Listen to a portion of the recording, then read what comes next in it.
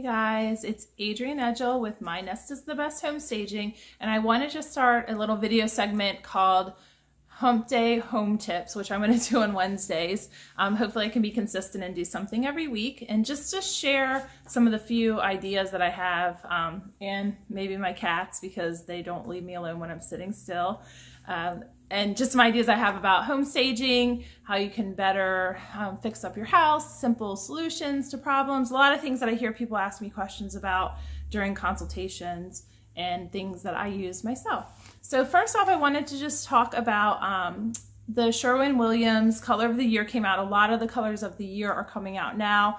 There's Benjamin Moore has one, Pantone's, what they're known for. Often I'm kind of like not all that impressed with the color of the year. It's usually very vibrant, vivid. It's hard to use for staging. It may be an occasional accent, but it's a little much, at least on a staging level. Redesign different if it's, you know, your cup of tea. Some of the ones in the past have been, you know, millennial pinks, oranges like corals, things like that. But this year, Sherwin Williams Color of the Year is actually an excellent color. It's one of my favorites I've been incorporating. And it's also a paint color that can be used very strategically as an accent, even in a resale, if you're staging your home for sale, and it is the color Navel.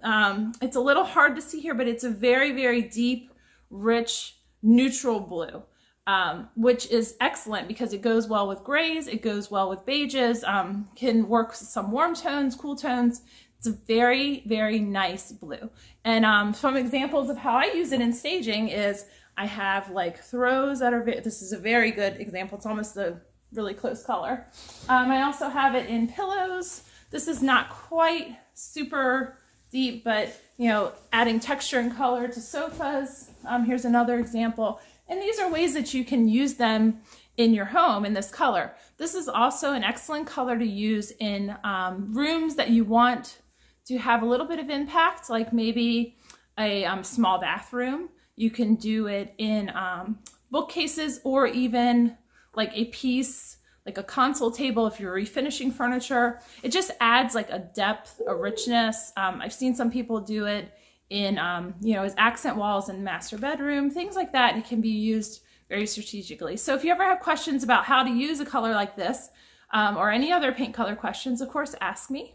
And at the end of this video, I'll just show some examples of how I've seen it used, or I have personally used it and think that it could work. So hope this home tip, Hump Day home tip, was a good help for you, and I hope to be back with many, many more in the future. Until next time, see you later. Thanks. Bye.